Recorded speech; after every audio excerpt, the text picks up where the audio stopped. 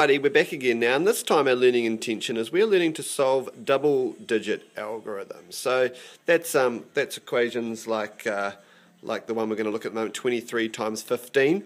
So that's those sorts of questions. So again, our success criteria for solving double-digit algorithms is the same as the single-digit algorithms. So hopefully you've looked at that tutorial first. So the first thing, most importantly, is to learn your times tables. And I'll put a link to one of these charts in the description if you want a little bit of help or a hand. You need to work in stages, so you have to kind of work as a process. And the most important thing is to keep your numbers in columns. And when I say that, I mean hundreds, tens, and ones. So let's just go back with another quick tutorial around our hundreds, tens, and ones here. So if we're looking at the number 23, we are saying that it's 2 lots of 10 and 3 ones. And the number 15 is the same as saying 1 lot of 10 and 5 ones.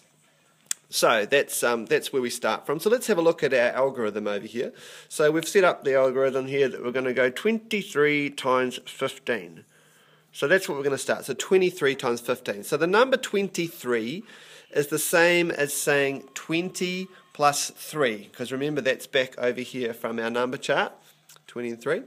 And so the number 15 is the same as saying 10 plus 5. So 23 is the same as saying 20 plus 3, and 15 is the same as saying 10 plus 5. Now with a double-digit algorithm, basically all the numbers get together and have a party. What you're going to do is you're going to be timesing these two numbers together, and you're going to be timesing those two numbers together.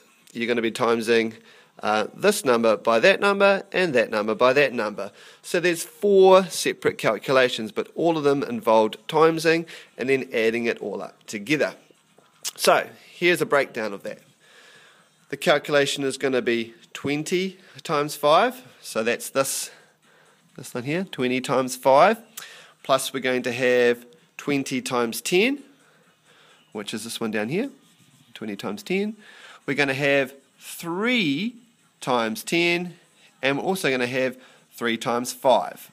So that's all the 4 calculations down here. So 20 times 5, 20 times 10, 3 times 10, and 3 times 5.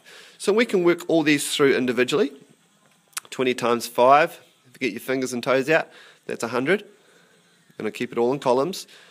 20 times 10, so remembering that whenever timesing any number by 10, you just add on another 0, so that will become 200. And 3 times 10 is 30, and 3 times 5 is 15. So it's really important you know your times tables. Then of course we're just going to add all these together, so keeping them in columns. So 0 plus 0 plus 0 plus 5 is 5. Then we go to the next column, our tens column. 0 plus 0 is nothing, plus 3 plus 1, well that's 4. And our final column here, 1 plus 2, well that's 3. So the answer should be 345. So I'm going to show you how to do the algorithm in the next video.